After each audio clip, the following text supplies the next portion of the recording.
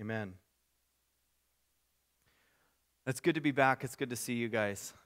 It's good to see your faces. If you would turn with me to 1 John chapter 2, we'll continue our study there. And as you're turning there, I'm going to read from John chapter 8 to begin our time, to set the tone, if you will, for what we're going to be talking about in 1 John chapter 2.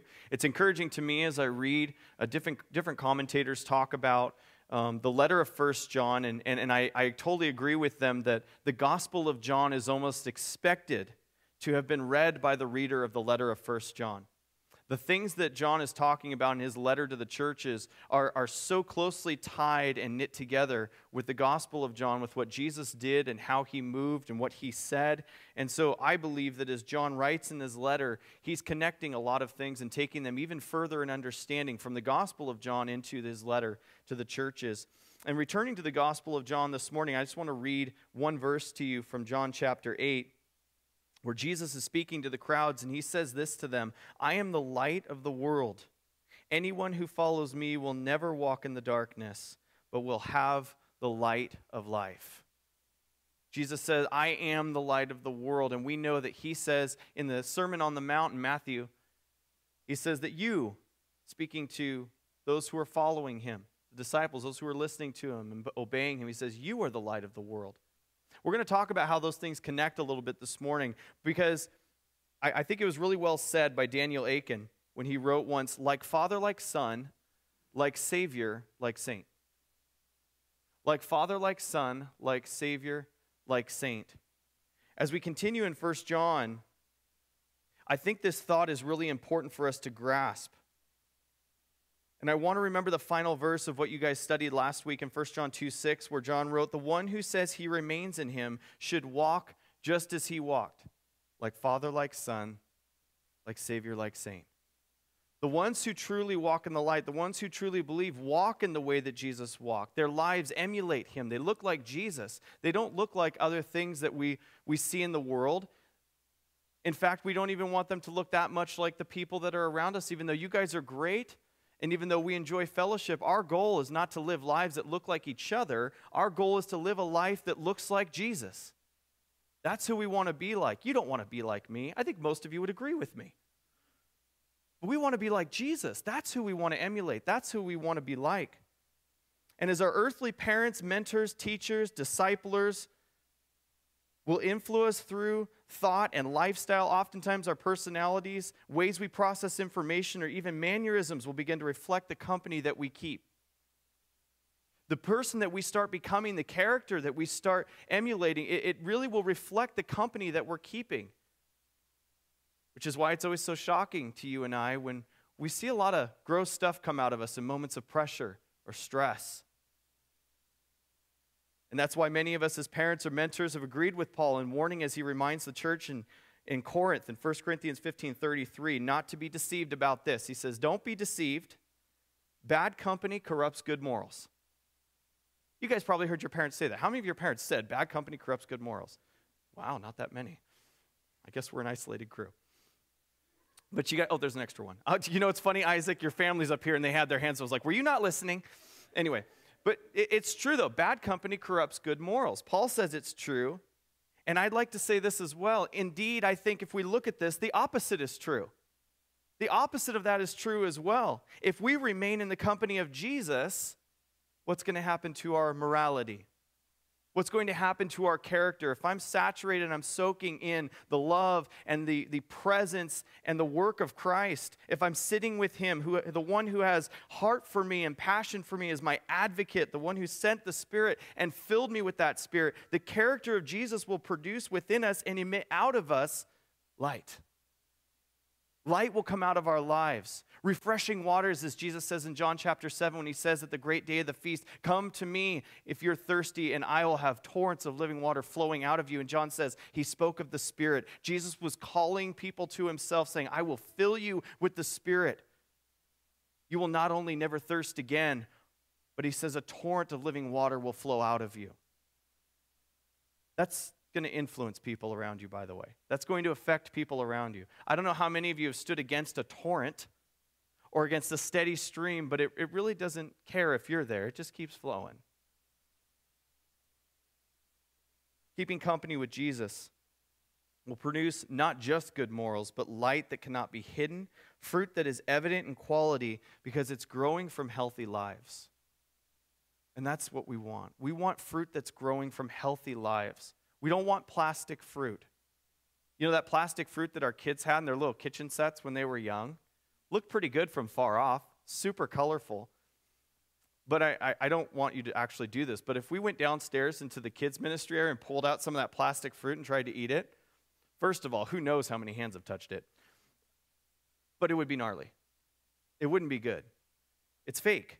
It's not true. It's not real. And that's oftentimes the kind of fruit that we seek to, in our flesh, to make it look like we're producing.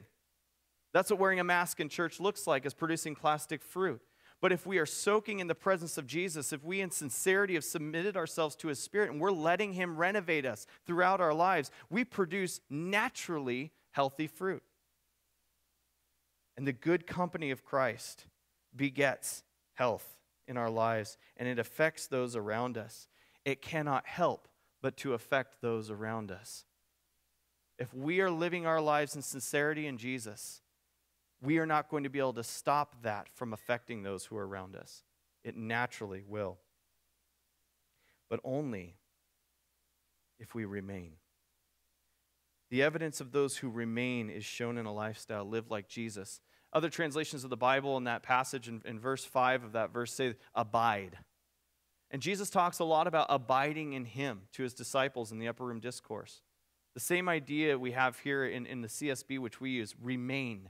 Remain. Stay in Jesus. Find your place, your dwelling with Christ. To that point, John draws our attention in this text this morning to the evidence that we all must produce as we remain in Christ, and that is love for one another. He's already addressed our love for God. And remember I told you, John will continue to circle around and address these subjects, but he's going to go deeper each time he comes around. So he talks about it, and then when he circles around again, he goes a little bit deeper. It's like a spiral that's going to keep widening as he goes deeper and deeper into the issue. Well, now he says if you love God, it's going to produce something. If you're walking in the light, if you are obeying what Jesus has commanded, if you're walking in the way that he walked, it will produce, as part of that fruit, love for each other. Sincere and true love, not the world's definition of love, true, godly agape for one another. So let's look at 1 John chapter 2, verses 7 through 11. I didn't pick 7-11, but that's how it works. Not too many of those around anymore. Slurpees later. Here's what it says. 1 John 2, beginning in verse 7. Dear friends, I'm not writing you a new command, but an old command that you've had from the beginning. The old command is the word you have heard. Yet, I'm writing you a new command which is true in him and in you, because the darkness is passing away and the true light is already shining. The one who says he is in the light but hates his brother or sister is in the darkness until now. The one who loves his brother or sister remains in the light, and there is no cause for stumbling in him. But the one who hates his brother or sister is in the darkness, walks in the darkness, and doesn't know where he's going, because the darkness has blinded his eyes. This is the word of the Lord. Notice previously in verse 5, it was our love for God that concerned John. He talks about our love for God in verse 5. And now, in verses 7 through 11, he urgently addresses our love for each other. Because love of God will beget love for one another. And a lot of times, this is where we find a break in our relationship with the Lord, is in our lack of love for others. It's worth noting as he addresses our love for each other, John calls the church, his readers, beloved. As he's talking about loving one another, he begins this section by saying, dear friends, which in the Greek is agape toi, which is where we get the word agape from.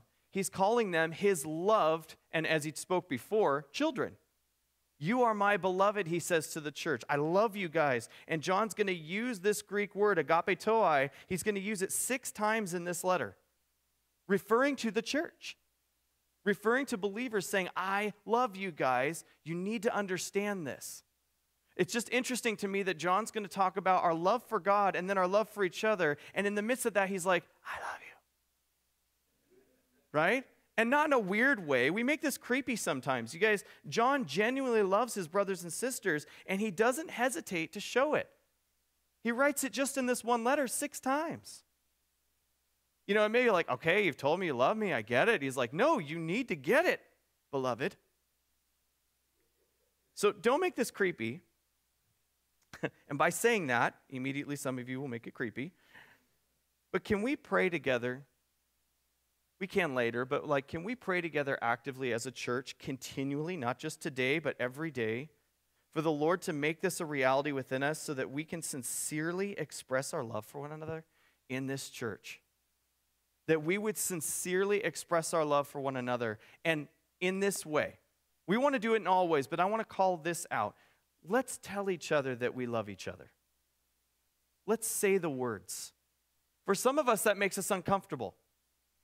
I used to love telling all the guys in my Bible class at the school that I loved them because it just freaked them out. You know, I love you. You know, and they immediately recoil. Yeah, you're all right. You know, there's something about it. It's like, no, I'm telling you, I love you. It's okay.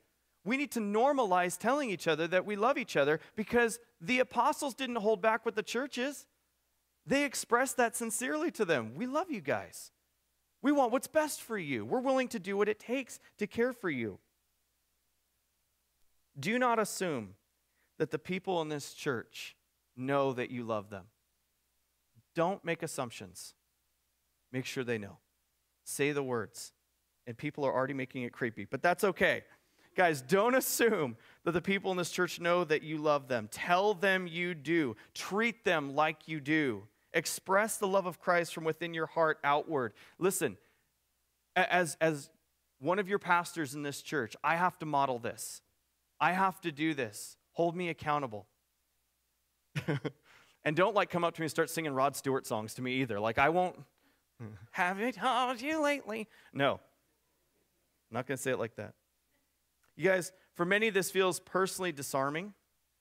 It can make us feel vulnerable. For a lot of times, expressing emotion, I'll say especially for us guys, because I know that the guys in my group, we've talked about this many times. Sometimes it's hard for us to express emotion. We should. It's good that we're vulnerable. It's good that it disarms us. Do you know why? Because Jesus did it. Jesus wasn't afraid to be disarmed. He wasn't afraid to be vulnerable. In fact, he continued to pour out his love and affection even to the point of death on a cross. And his disciples learned it so well that one of them writes to us, the church, in this letter 6 times, "Beloved," don't start singing the song. Right? He continues to say it. They learned it so well, but they learned it from Jesus himself. We should do the same. We should express it as well. They learned it so well because they remained in him, and his good company, his good character affected the way they lived their lives. That's why John in so many places here in the letter is connecting back to the Gospel of John, saying, remember, we talked about this earlier in chapter 1, he goes, we touched him. We listened to him. We heard him speak. We observed his life. We interacted with the Savior. It was personal. So too it should be for us. Notice this, according to the text, this is not a new command either. I like how John says that right at the onset in verse 7. He says, "Dear friends, I'm not writing you a new command, but an old command that you have had from the beginning. And the old command is the word you've heard." Well, the word, whenever I see the word, I think of Scripture. And it's interesting, if you look back even as far to the law, in the book of the law, Leviticus 19:18, God commands his people, "Do not take revenge or bear a grudge against members of your community, but love your neighbor as yourself. I am the Lord." Now, we know within Leviticus there's lots of laws that deal with the consequences of breaking the law. Consequences for evil. But in this context, when he says, don't take revenge or bear a grudge, he's saying, if somebody says something bad about you or does something that offends you, let it go. Love each other. Love your neighbor as yourself. I am the Lord. This was God's command from the beginning, and Paul affirms it in Ephesians 2, verses 4 through 5, that it was God's plan to save us through Jesus because of God's love for us. God doesn't say, love your neighbor as yourself, but I don't like you. God says, love your neighbor as yourself, and he showed us how much he loved us by sending Jesus. He doesn't ask us to have character that he himself does not already possess. Look at Ephesians 2, verses 4 through 5. But God, who is rich in mercy, because of his great love that he had for us, made us alive with Christ, even though we were dead in trespasses. You are saved by grace. That's a powerful text. We were dead. I don't know if you know this, but you don't find a lot of dead people helping themselves out of a situation. They are dead. And he says, you were dead. And God loved you so much that he made you alive again. Amen? That's the gospel. That's how much God's love was shown through Jesus to us. In church, he says, love your neighbor as yourself. And you're like, how are we supposed to love? God says, I love you this much. Follow my lead. Follow how I do it. Do it the way that I do it. This is the good role model. This is the type of role model that your parents are like, yes, I want you to hang out with that person because they are a good influence on you. Let God rub off on you in this way, that you love in the way he loves. So this isn't a new commandment. It's in the Old Testament. It was God's plan from the beginning. And yet, John says in verse 8, there's a new reality to it. So you're like, so which is it? He says it's not new, it's old, but then he says, but it's new. Is it either? No, it's both. It's both of these things.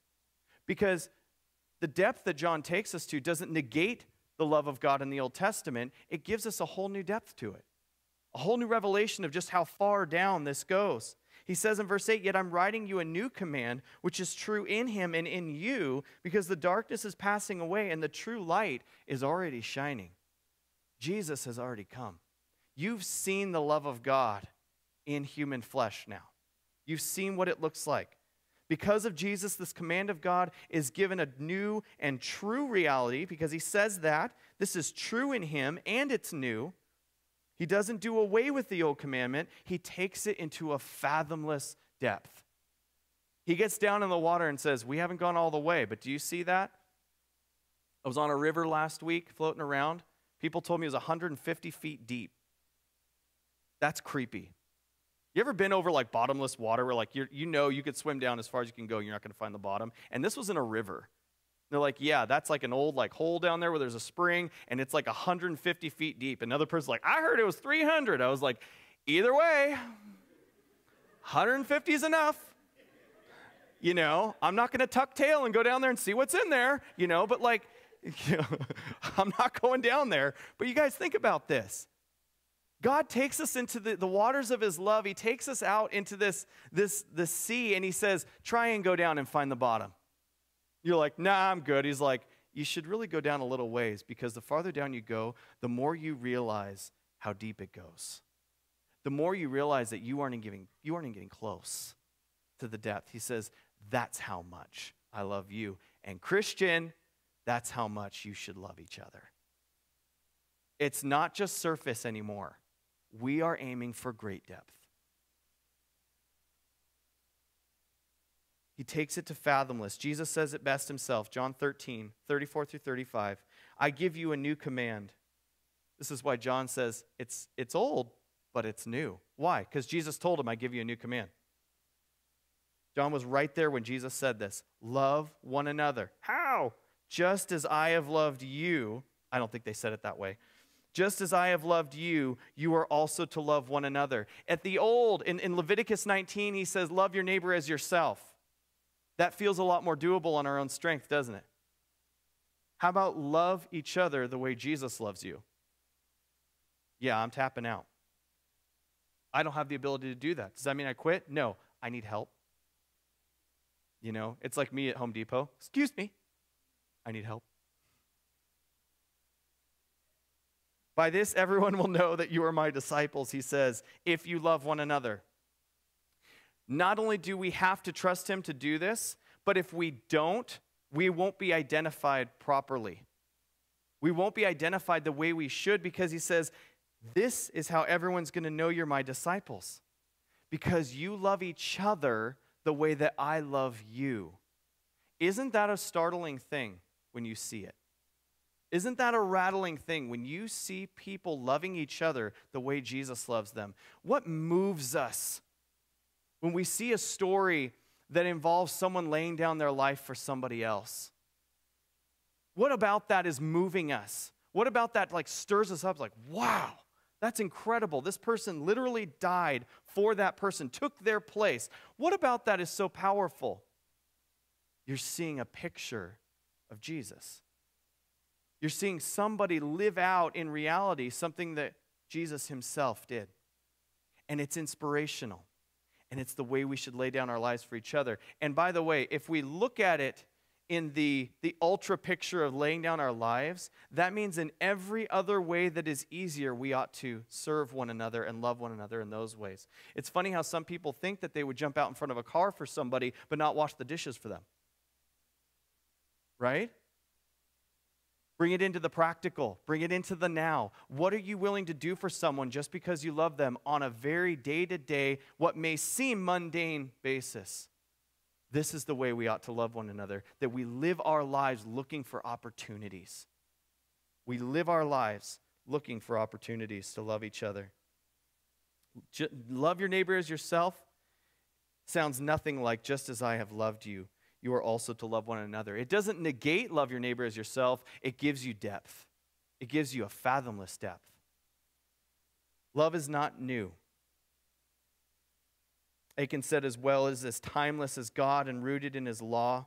Yet it's new to us in conversion and new in its depth in Jesus. It's new in experience, emphasis, expression, and endurance. It is old as the sun and new as the dawn. I wish I could write like that. Love to take credit, but I can't.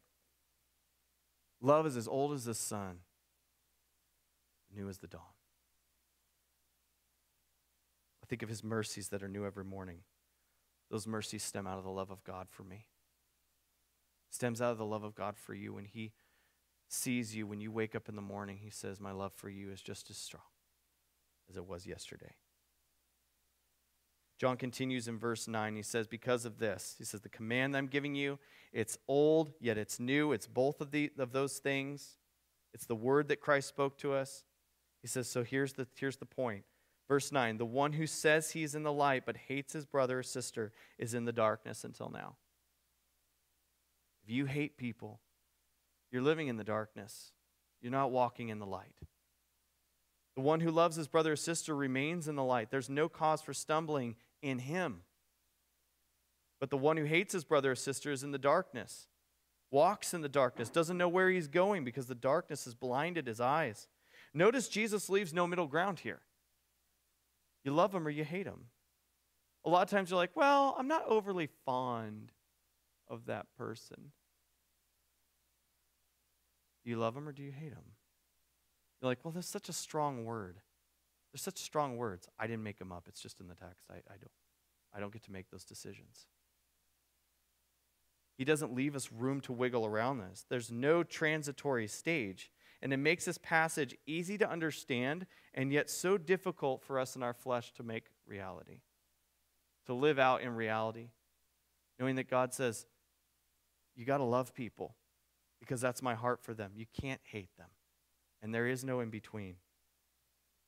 Because of our sin nature, we struggle with this. We get in our own way and we battle against that fleshly nature when it comes to remaining in the light and loving others the way that Jesus loves them. John first addresses deception by using another sentence that begins with the one who says. Did you notice that?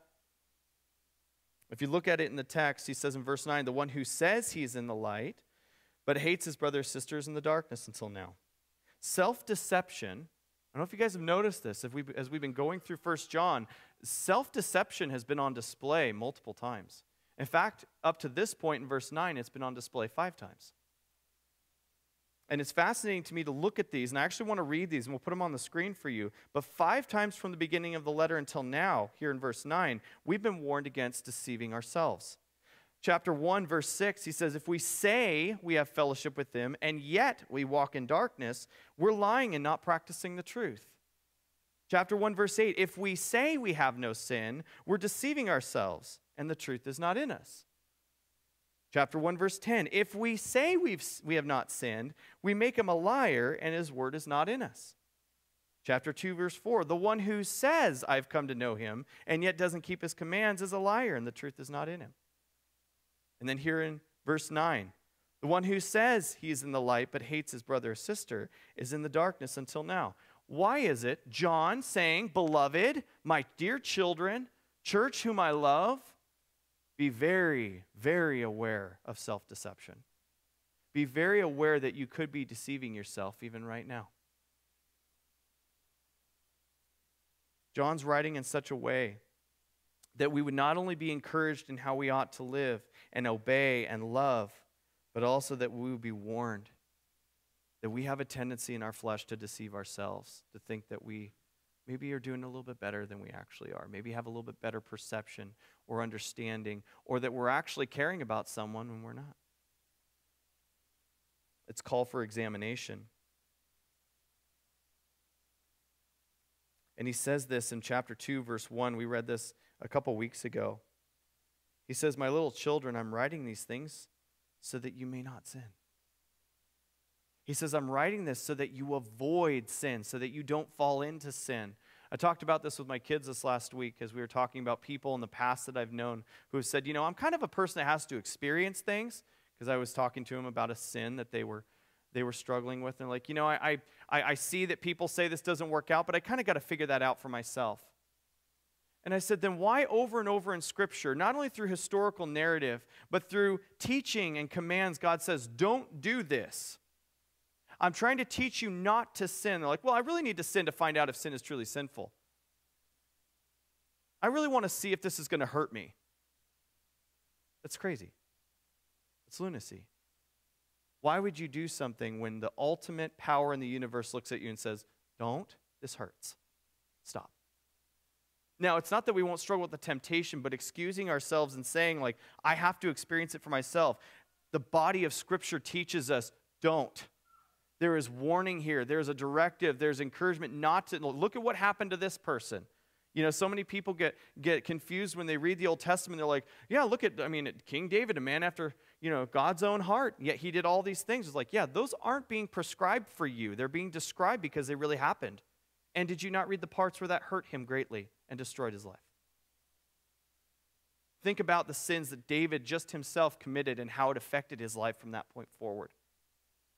That's all there for our warning so that we wouldn't replicate it. And John says, I'm writing these things so that you may not sin. I don't think any of us would contend that John doesn't love the church. If he didn't love them, he wouldn't write to them. He also wouldn't be going through all the things that he goes through for them, living his life in the way is. His life speaks and screams of his love for the church. I don't think any of us would contend that he loves them. We would all agree that he does if we read his words.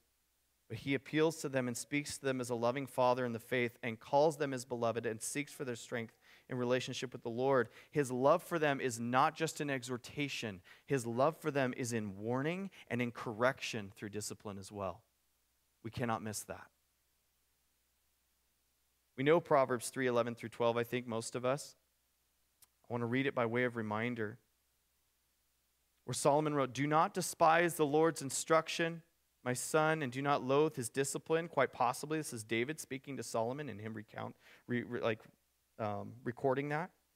Verse 12, for the Lord disciplines the one he loves, just as a father disciplines the son in whom he delights. The discipline of God is not for our destruction, it's for our encouragement in right behavior and right living. It's to prevent pain and suffering. It's to teach us the lessons that we need to learn. Don't despise the Lord's instruction. And we shouldn't despise the instruction of Scripture ever. The correction that Scripture brings. Loving someone does not mean agreeing with them all the time. Loving someone does not mean that we avoid conflict. Sometimes conflict is the most loving thing that we can do. If I don't care about my kids, I'm not going to address the wrong in their lives. I'm going to let them grow up thinking the wrong things, and they can go out and do whatever they want, and I don't care. That's being unloving. That's hating my children, because I'm not willing to go into a place of difficulty and have the hard conversations. But loving parents dip into that difficulty. They dip into that conflict because conflict is a necessary part of life. And John is showing us this. He's saying, if you're saying this, you're deceiving yourselves. Stop. I'm telling you these things so you don't sin. I'm teaching you these things so you don't fall deeper into that hole. Loving someone doesn't mean agreeing with them. It's caring enough to have a relationship with them so that when they need encouragement, we provide it. When they need correction, we can speak it lovingly, and vice versa. That means we have to open ourselves up to other people speaking into our lives as well. I'm not only going to willingly go into conflict to restore my brothers and sisters, but I'm willing to open myself up when they come to me and I receive what they have to say. I take it to Scripture, and if it's true, I need to apologize. I need to receive that rebuke. I need to accept it. To hate someone is to reject God's view of them as a human being and to treat them as He is not. Did you notice that? Hating someone is rejecting God's view of them as a human being. That means when we see people who are caught up in a fault, as Paul writes to the Galatians in Galatians 6:1, you who are spiritual should restore them in a spirit of gentleness. He says, keep watch on yourselves that you don't get tempted in the sin that they're in. But he says, if any of you gets caught in a fault, bring them home. Don't leave them out there. He says, bear one another's burdens and so fulfill the law of Christ. And most would agree the law of Christ that he's referring to is love each other the way that Jesus loves you. If you love people the way Jesus loves them, you are going to go after them and restore them back. You're going to show them what's going on. You're going to have the hard conversations. Church, we have to be people who do and speak difficult things for the glory of God. We have to pursue one another. We have to love each other enough not to hate each other through inaction. We can hate people by speaking or by failing to speak. We can hate people through actions or through inaction. It is situational as we look at it. There isn't a template that we can apply to this and say, this is how I'm going to handle every situation. No, God has given us His Word, and He's given us His Spirit to know how to walk through restoring people back. But you guys, the one who says he's in the light but hates his brother or sister is in the darkness themselves, he says, until now. God corrects as a good father, and He always offers a pathway of restoration. He corrects and He points out what's wrong and says, here's how we get you back. We have to reflect Him in that. Verse 10 says, the one who loves his brother or sister remains in the light. There's no cause for stumbling in him. Notice that's stumbling for the person who's remaining in the light. He says, if you're in the light, and the metaphor is clear, isn't it? I think the metaphor is really, really clear. In the light, we can see our footing.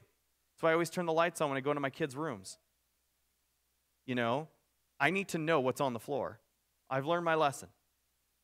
But that's just common sense. I need to know what's there. I need to be able to see what's in front of me. I need to see my footing. But when I'm walking in the darkness, it's a mess. It's dangerous. Using my kids' room's metaphor. It's a very dangerous thing. You guys, there's no cause for stumbling in us when we're remaining in Christ, walking just as Jesus walked. If you want to live confidently, remain in the light.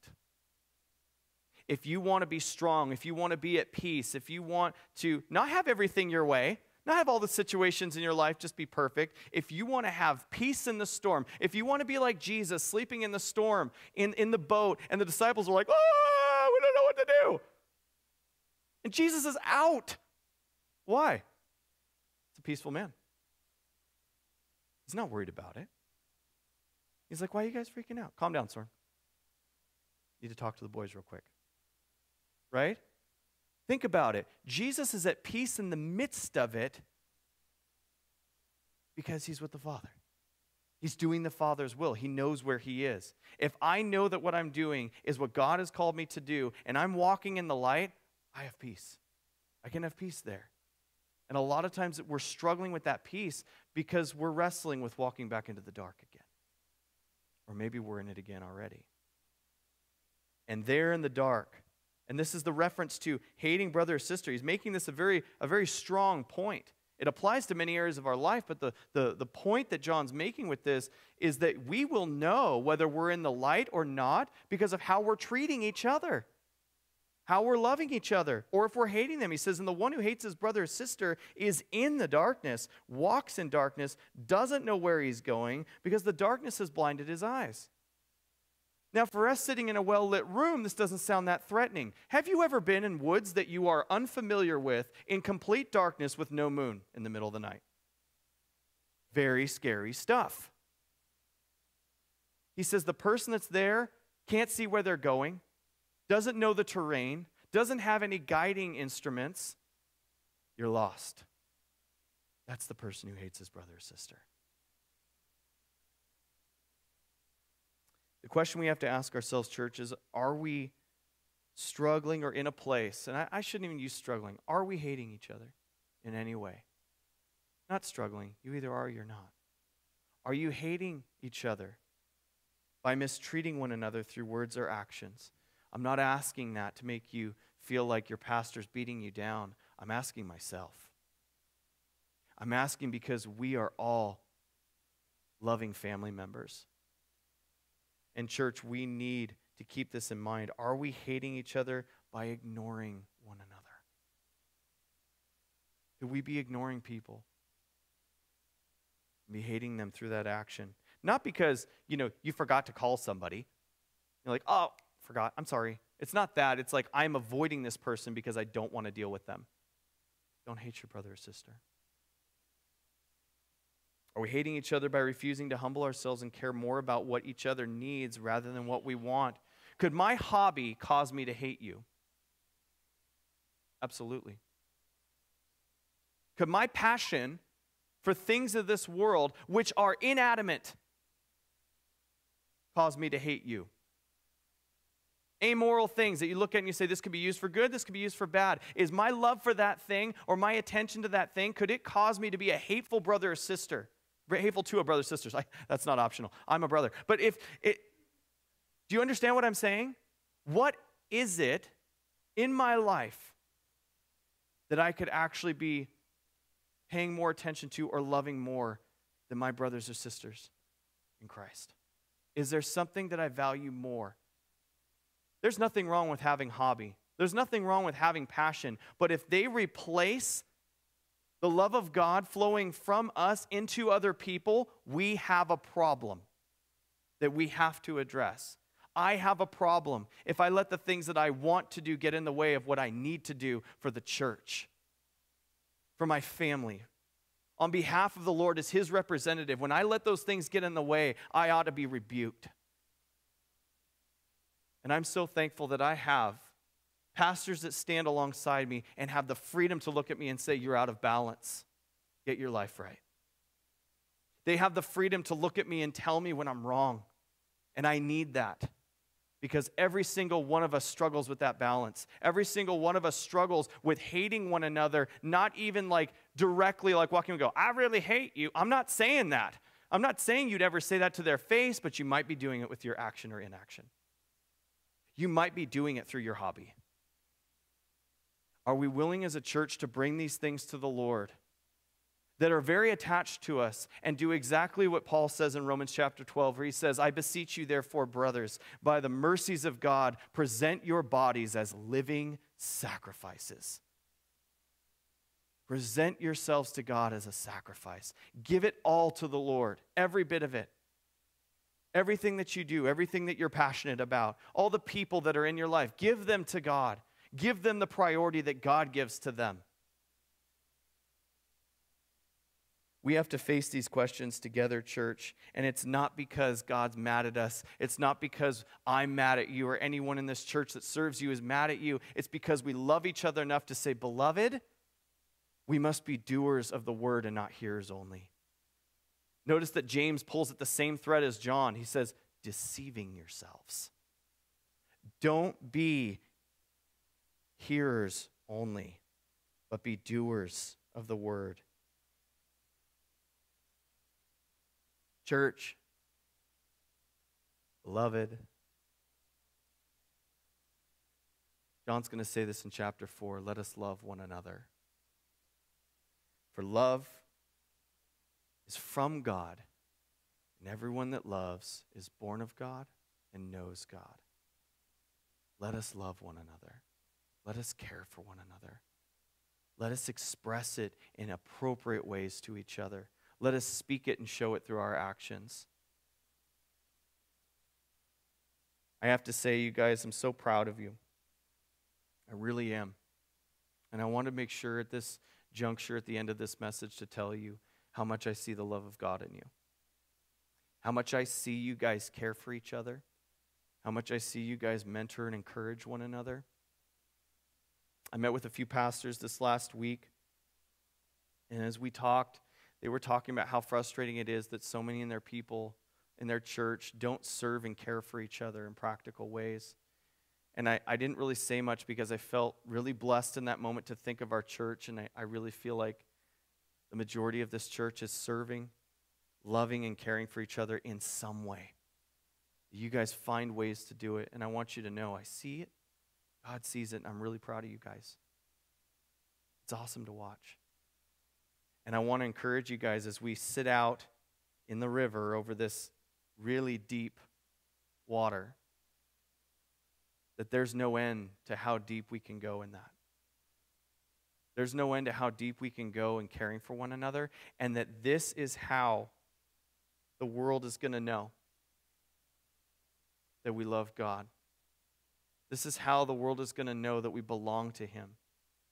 When they see us going to fathomless depth in care for each other and in loving for each other.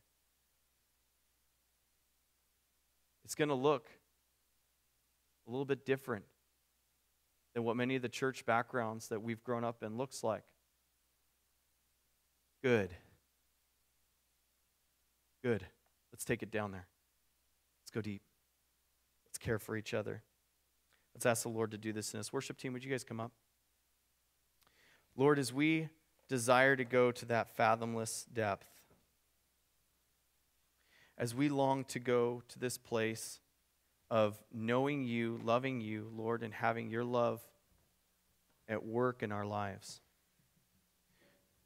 God, I just admit that this is something that you have brought conviction in my life for so many times. Lord, that I have caught myself thinking that I was loving people through inaction. And Lord, I was actually hating them. And so Jesus, would you change our hearts? Would you renovate us again? Would you deal with the issues within us, Lord, because you love us, because we love each other? Lord, we want to see that flow. This isn't condemnation. Your word tells us there is no condemnation to those who are in Christ Jesus. We are no longer slaves to sin. We are slaves to righteousness. And so, Lord, bring that change, bring that fresh wind through prayer, through submission, through worship. God, worship in the context of singing to you, seeking your face, Lord, studying your word, serving one another in the practical ways, sitting and crying with each other when someone's mourning, or laughing and rejoicing with them when you've done something good. God, I pray that we would be molded into your image.